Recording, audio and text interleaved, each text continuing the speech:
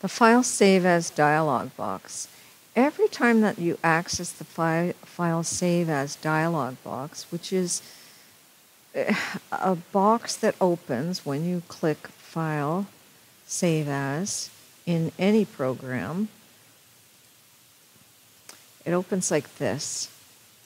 And I want you to do a few things every time you open a File Save As dialog box. I want you to expand this PC with this arrow on the left so that you can see all the drives under here. I want you to click your M drive, and that way M will show up in this path box. And I want you also to adjust. I don't want to come to your desk and see that you can't see all your drives. So there's a little line. It's practically invisible. You have to hover with your mouse around until you get this double-headed arrow, and then you click and you hold and you drag over. So open this up enough to see all your drives. I want you to make your window go to your lower right corner and just make your window, a good size so that you can see everything. Okay, so I'm going to close this. So every time you have your dialog box, so you only have to do it once usually, actually, when you get started on an application. Make sure that you click the arrow beside this PC to expand all the available drives. Expand and see all of them. Adjust the size using that double-headed arrow on the lower right corner. And adjust the size of the navigation pane by dragging the border between the navigation pane and the content pane here. You have to hover to find it. So do that so that you can see everything. Number 2, can you navigate to the M drive using the left pane or the right pane? And the truth is that you can, but for now, I want you to navigate through here, the navigation pane. I will show you, though, that if we browse, and if we had just this PC, and you saw this, you can see the drives over here.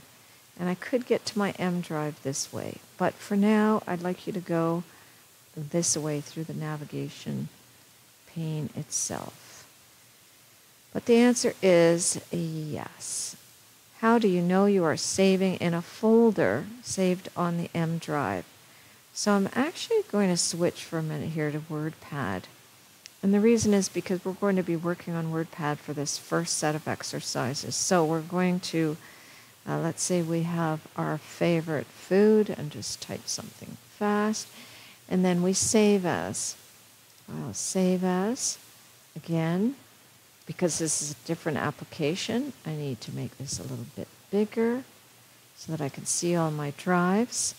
And I just want to see this here. How do you know you're saving in a folder?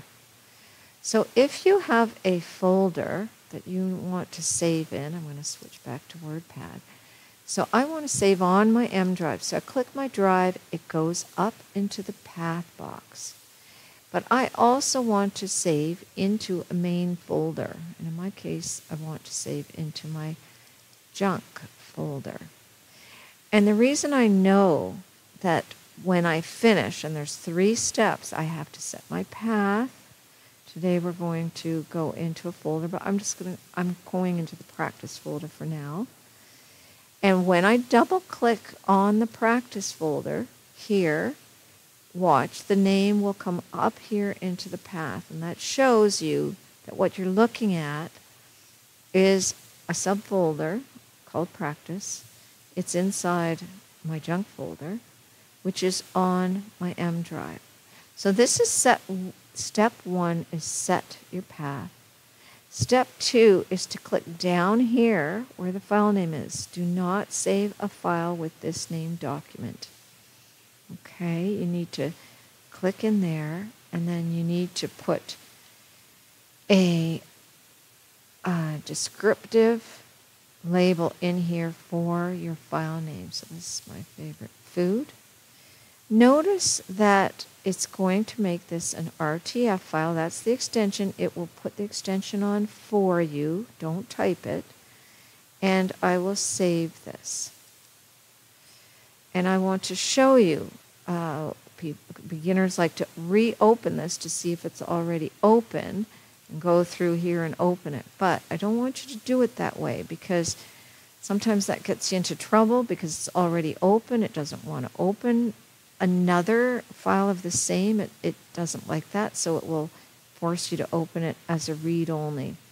So the way we're going to do this is we're going to open our File Explorer window. Now, just to remind you, you can come through here. It opens. I want to check, is my file there? I go to my M drive. I go into my junk folder. And I go into my practice folder. And there it is. Now, if I'm still a little uncertain and I want to peek, if I just want to peek and see what's in there, I'm going to come to View. And my preview pane, it says select a file to preview. I click here once, not twice. I don't want to open it. And there is what's in my file. It's just that one word. So I'm looking good. This is all good. I'm just going to minimize that. Okay, so you know if you're saving into a folder if you see it on the path bar. And there are 3 steps. The top of the dialog box has this path box. Set your path. Step 2, click into the file name. Type it. Step 3, click the Save button. And this is an example of a full path.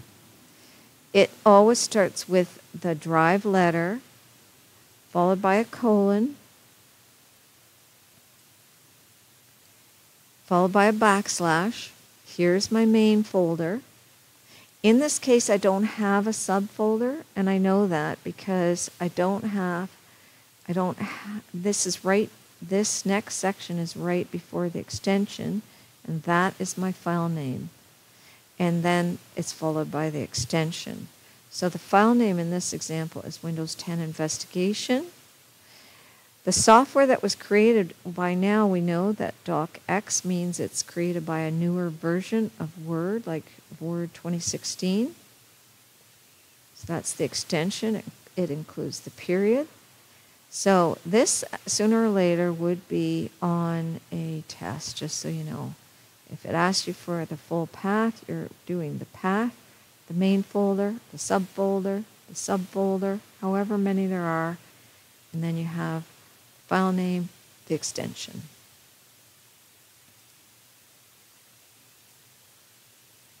Okay, and last question was an example of a popular audio file extension, and that would be MP3.